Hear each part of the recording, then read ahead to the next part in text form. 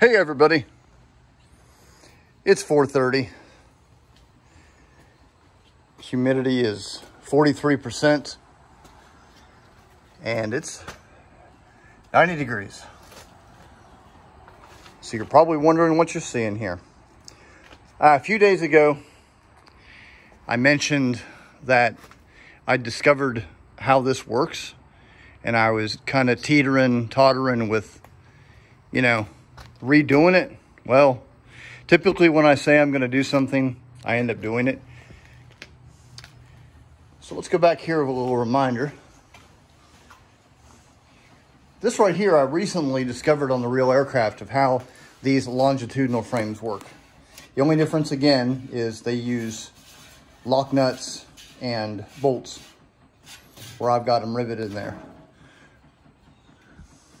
So in order for this to work, you have to have these stringers. Now, as I said, when I first started building this thing, number one, I didn't take it as seriously as I do today. Number two, I simply did not have the information and photographs that I found over the past year since I've really started working on the fuselage or the airframe. I had some pretty far away pictures of the B-36 under construction on the assembly line where this area was pretty far away. I knew that based on those pictures, there was something here that resembles these structures. I didn't even know they were called stringers back then. And I could tell there was a few really good pictures of the B-36 where I could see the rivet lines. Furthermore, I knew that bulkhead 1.0 had these rivet lines, and on the other side of bulkhead 1.1, I knew that there were also these vertical, slightly tilted lines. So that's what I based these off of. However, there was a couple of pictures that showed these stringers.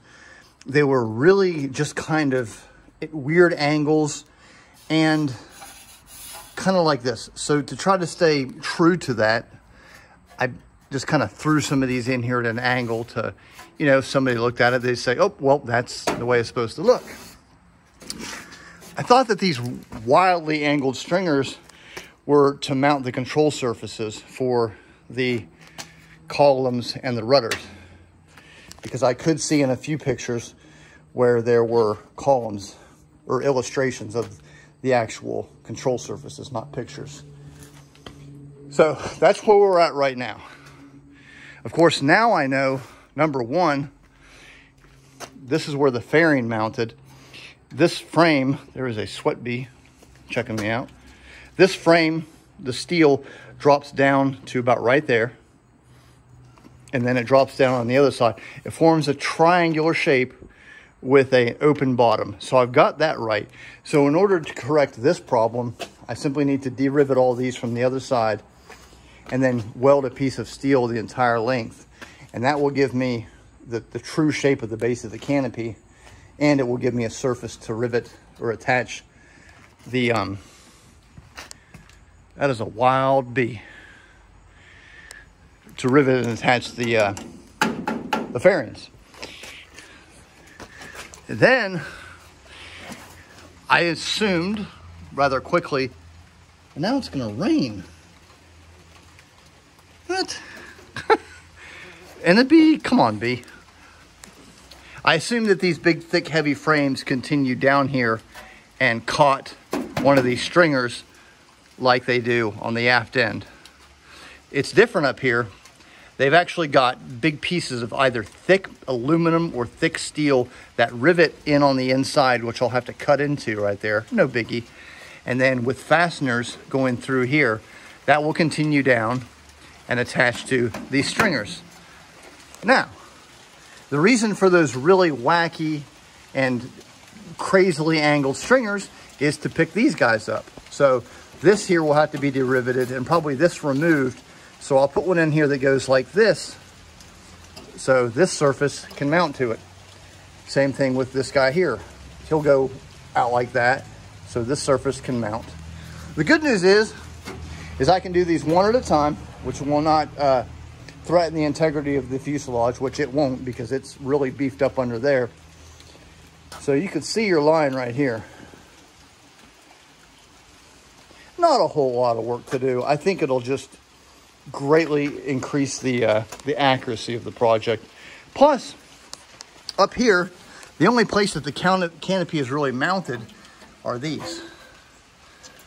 I had no idea how this worked up here.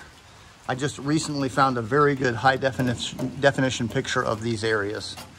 So, I'm gonna remove these next. And when I get around to it, probably in the next couple of days, of course, install these, rework these stringers, reattach them up front. I'll have to take the instrument panel out so I can access bulkhead 1.1. I don't know if you can even see. Nah, you can't really see. There's a whole mess of rivets where these stringers attach to. But in the end, it's going to be pretty accurate. This snapped from the torque of installing these, but that's no biggie. I've done a lot of reworking. These are actually going to be here a little bit more. Just going to clean this up. Then I'm going to take that same idea that of dropping these down with steel. I'm going to do the same thing around here, which is true to the actual aircraft, which will give me a place to mount or fasten the side panel fairings to. And then there's some kind of a doohickey that goes up like this, not very far. I assume that probably creates an area for this fairing to attach to. But once that's all done and these sides are done, and I also found a really good early picture of a B-36 on the line that shows where these need to be, so I can modify 3 of them to have the bolts on them. So right now the canopy is not attached, like I said, but a couple of those weak little bolts up there, because like I said, when I built that, it was just a simple little, oh, I'm in a B-36 canopy. But this thing is going to be as accurate as humanly possible after that's all said and done.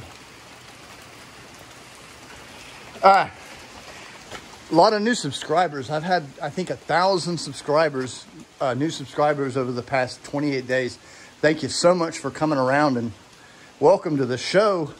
A lot of people are asking me if I'm restoring an airplane. This is not a restoration. This is a 100% scratch build. The only things that I have not built, again, are the gauges, the seats, the oxygen panels, the communications panels, more comm panels, radio panels, that H model, RBH model main panel, and just circuit breakers and press the test lamps. Otherwise, you know, and there's a few doodads like that light, the Astrodome. Otherwise, everything is entirely scratch built. I could fit what is not scratch built in, you know, in a very small car. So,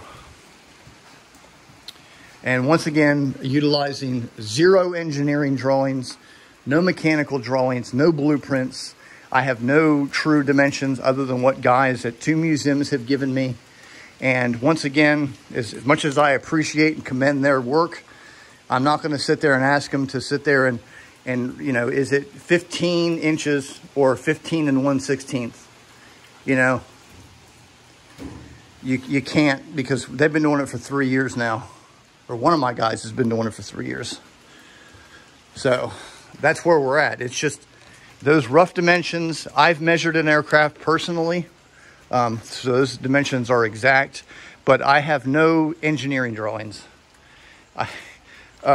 This is just by going by pictures, especially in, you know, this area. Just by looking at pictures of, you know, equivalent of stepping back and looking at this guy from across the street is, you know, grainy pictures from the early 1950s is what I've been working off of, and rivet patterns and whatnot. But that's my story, and I'm sticking to it. And I'll see you guys next time.